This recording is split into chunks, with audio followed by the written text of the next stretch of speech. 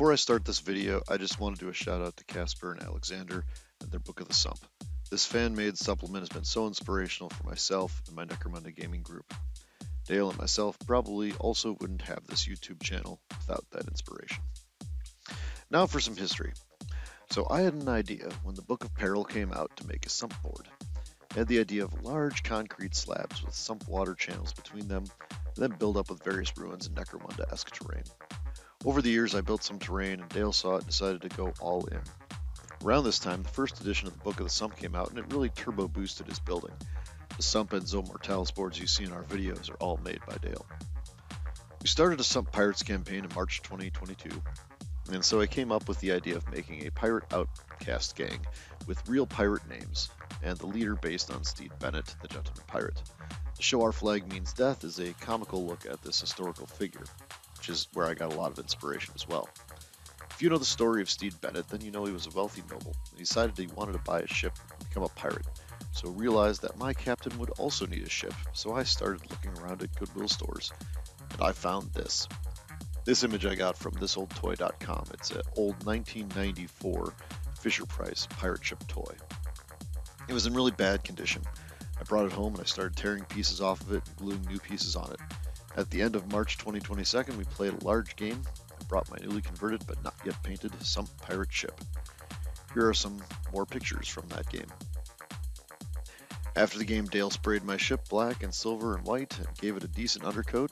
I brought it home and it sat in the basement until recently. A previous video was the beginning of the painting process. This video is the end of the process. By the end of the video, the ship will be complete. And now, on to the painting. So I'm taking the texture paint that I made in the previous video and I'm turning it brown. I'm then diluting it with water and a bit of dish soap. This will turn it into more of a wash because I wanted kind of a gritty wash. And here we go, and I start painting it over the gray bits of the boat. And I find out soon this isn't quite going to be the look that I want. But I painted over a whole bunch of the boat before I figured that out.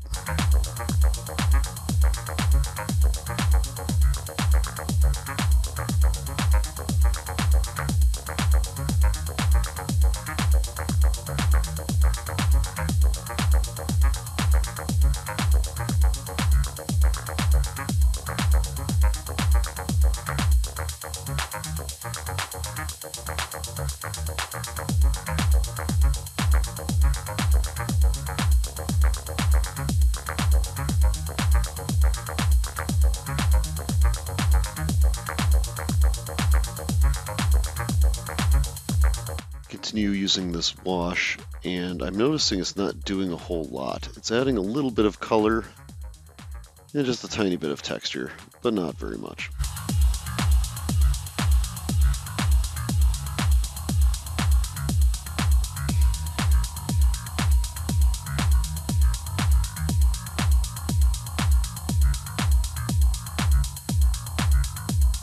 So now I take the other part of the mixture, the more texture paint part, which is more brown, and I start going over parts of the model with that, trying to make it look like a buildup of grime over different parts of the model.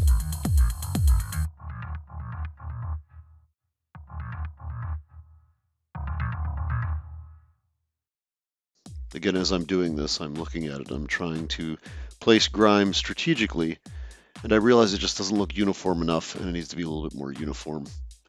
So once I finish this step, I go on and I paint a more solid brown color.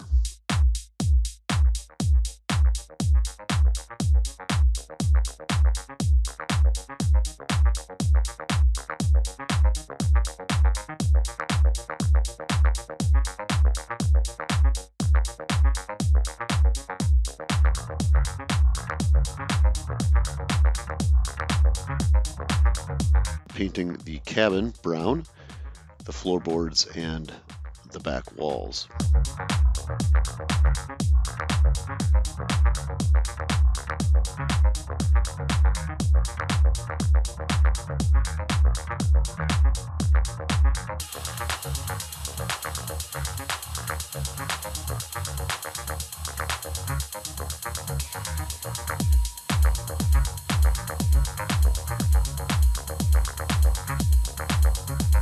And then while that's drying, I move on to the rest of the ship. I'll come back later to do a wash.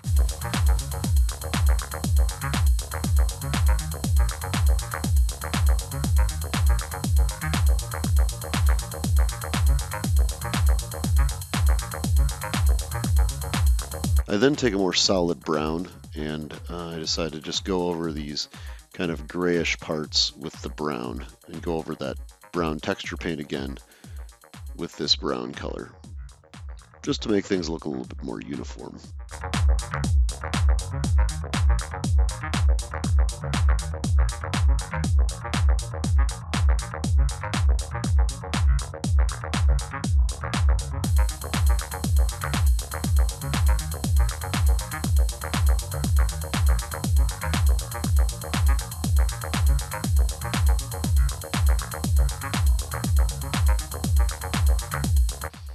I like this look a lot more than the kind of grayish look that it was before.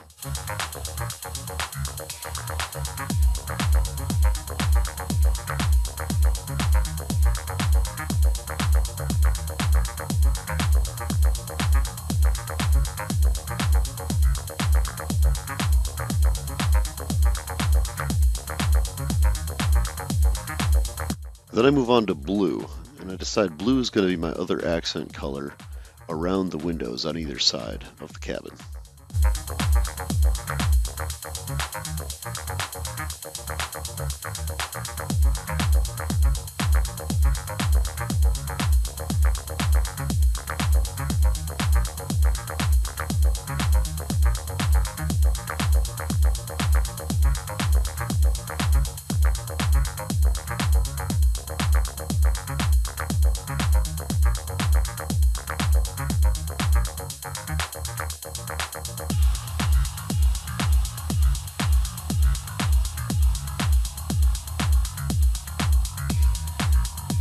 I move over to the other side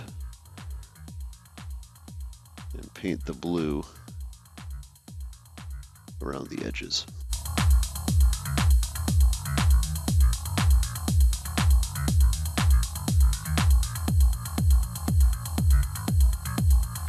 I go back over this later to make it more solid because it is thicker in some areas than others.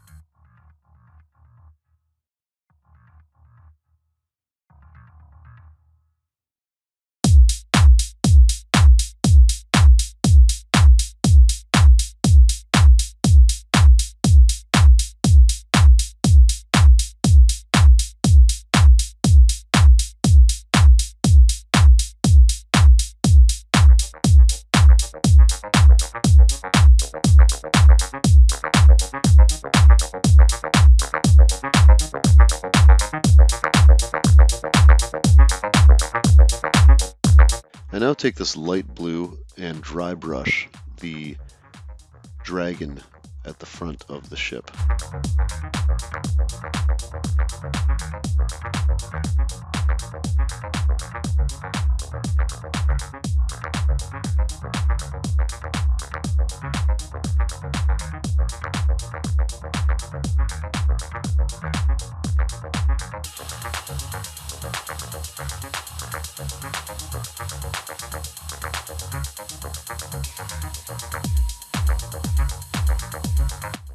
The model's so big that there's a lot of nooks and crannies that get missed, that as I worked on this ship, I kept going back and fixing parts.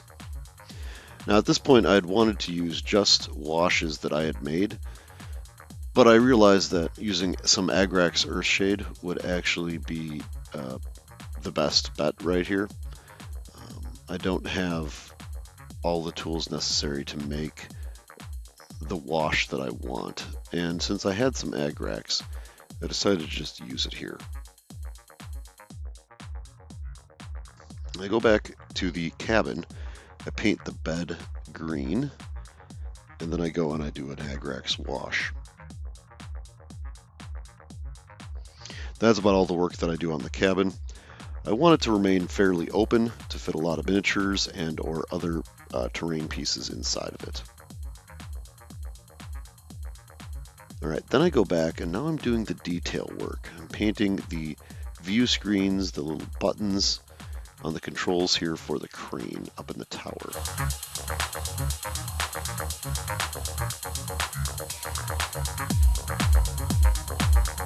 Use mainly blue and green, but I also add a little bit of red.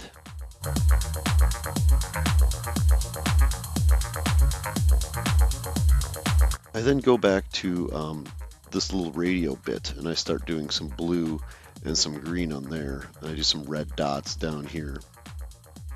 I then take some more Agrax Earthshade and just do another wash of some of these pieces. I always feel like Agrax Earthshade, it gives a really nice look once it's dry to almost anything that you could put it on. I do it over the wheel too, and I think the wheel looks much cooler, much better afterwards. I then decide to paint some of these bits on the back of the boat here, the barrel and the chest.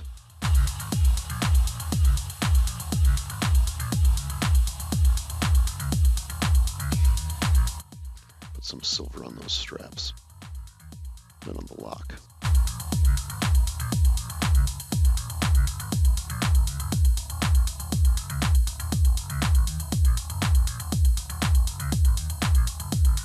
There we go, and it's all done. I hope you enjoyed. I'll be back again soon with another painting video. Next up, I think I'll paint the House Grime Outcast delegation gang. Thanks for watching. And now for some action shots.